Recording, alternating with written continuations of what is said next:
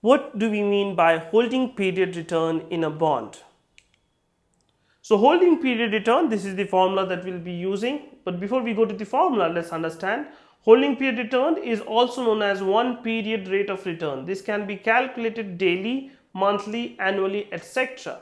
So exactly what is the formula, how we can calculate holding period return is price gain or loss during the holding period. That is basically the difference between the price of the particular investment into a current period minus price of the the same product at the time of the beginning of the period. So difference will be your profit or loss plus coupon. Coupon is the interest that you have earned for this duration, the whole divided by price at the beginning of the holding period. So this is the way we calculate our holding period return. Let's take an example.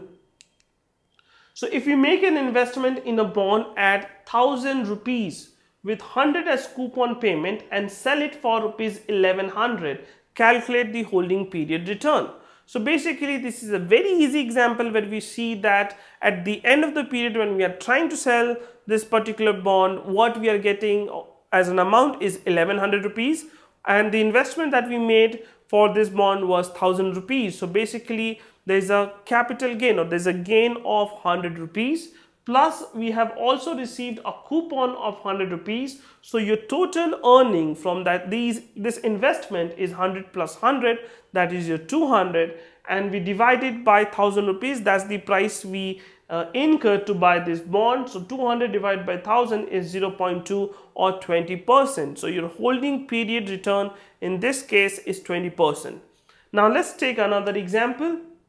Here you have invested 1000 rupees, just like it's the continuing example. So 1000 rupees is the purchase price of the bond and you're selling this bond, let's say, for 850 rupees. Earlier it was 1100 rupees, now it's 850 rupees and 100 is your coupon payment. So what is your holding period return?